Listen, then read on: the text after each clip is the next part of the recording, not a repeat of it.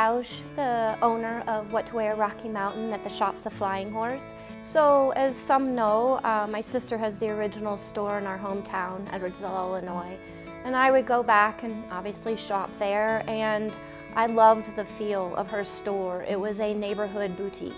And so as Steve and I started to see commercial properties coming up here on this end of town and in Flying Horse, we started having dialogue. We probably talked about it for 3 years or so. And we finally bit the bullet, and as we saw things were popping up here, and decided to get on the ground floor and bring that neighborhood boutique concept to Flying Horse into the north end of town. We opened in 2017, September, so we're getting ready to celebrate our 3rd birthday, which is very exciting. And you know, it was a slow start. We're a bit of a destination up here, and so still getting the word out to people. And so that's a constant for me to, you know, to get the word out and to spread the word that this little neighborhood boutique is here.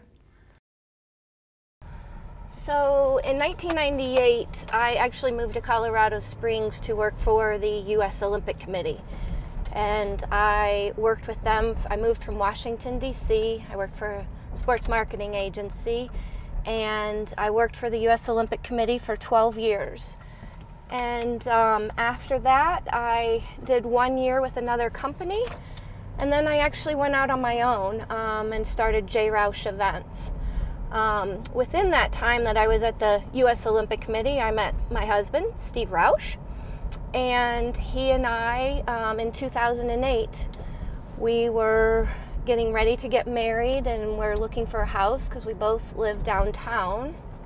And we had heard about Flying Horse and Classic Homes through actually a lot of stuff with the U.S. Olympic Committee, because they're good donors and supporters. And so anyway, long and short of it is we decided to build up here. And so we've been in this home for 12 years now, and absolutely love the community.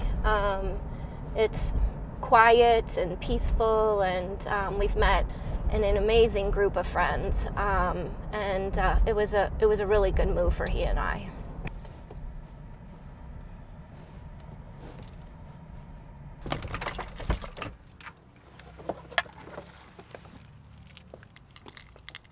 So when COVID first hit in March and we had to close down, you know, I felt like, you know, it was very frantic, and between, you know, doing the PPP and the EIDL loans and all that paperwork to try to get funding, you know, because we had no idea how long this was going to go on. And so at that point in time, I didn't have an e-commerce site. And so I did, every day I came into the store, I took photos, I kept up on social media. It was certainly, it would have been easy to just not do any of that, but you still had to stay in the forefront of people's minds. And even though there wasn't a lot of sales during that time period, it was still important to be out there. I actually was fortunate enough to receive funding, and with that, I actually developed an e-commerce site. I hired a young lady that created the Shopify site, and then I did the back-end work. I had to change my inventory system so that my point of sale would talk to the Shopify e-commerce site. I've always loved clothes. I've loved to shop. It's probably a detriment, but I think, you know, it has helped me though here. I've certainly grown in my personal style, and I think we all do as we age, you know, depending what we're going through. And I think I've finally found, you know, what works for me, and that takes time. And some people just don't enjoy it, which I get. And for those people, you know, just to help them kind of get the basics of what they want. But clothing really does bring me joy. When I put on an outfit that makes me feel good, I have a little more pep in my step. The good thing for me is that I wasn't starting from scratch. Obviously, my sister had a model, and I had to adapt her model to obviously meet the needs. I have a different customer base than she does. Obviously, we're in a larger community than Edwardsville, Illinois. And so I had to figure that out. And then with COVID, it's just been as so many people. It's been challenging, hard, scary, but it's also, I have learned a ton during this time. I have really drilled down on my business. You tighten the belt buckle and you just give it your all. I mean, it's your baby. And so I'm extremely passionate about it. Some days are quite discouraging, but then somebody walks in and we have this great dialogue. I meet someone new, or it's one of my regular customers, and I have so much joy when I can provide a service to someone and make them feel good about something that they're wearing. So it keeps me going. I would say you would expect a really warm feeling, that it's comfortable in here. We have great customer service. As I mentioned, Lisa and Claudine are fabulous. And knowing how to read a customer is important, whether they want your help or not, or how you can figure out to get them to want your help, kind of thing. That you're not being pushy, that you really want them to find something that they're interested in. And so for me, again, it kind of goes back to that neighborhood warm feeling. And I think that's what you get when you walk in this store, not only from the look and feel of it, but from the people that are here for customer service. This month we will be celebrating our 3rd birthday. Kind of hard to believe, but thanks to all our incredible customers, we are still here.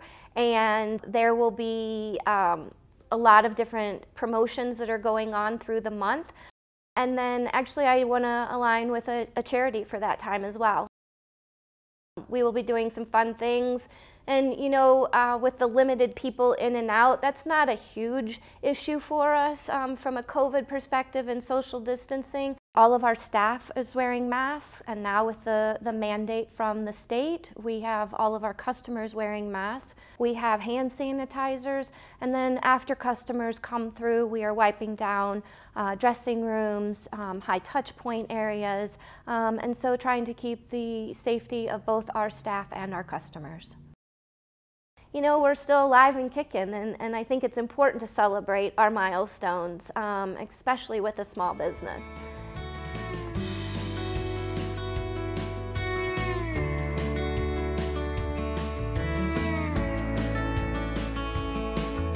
I believe in this, and I feel like I can make this, I'm hoping I'm around for 10 years, 15 years, and that it really does become that neighborhood boutique. Some days you just have to dust yourself off, but I'm driven. I love being challenged, and learning has been a really good thing. I still have the event world that I've been in for 30 years. But this, and I still learn there too, because obviously we've had to adapt for events as well.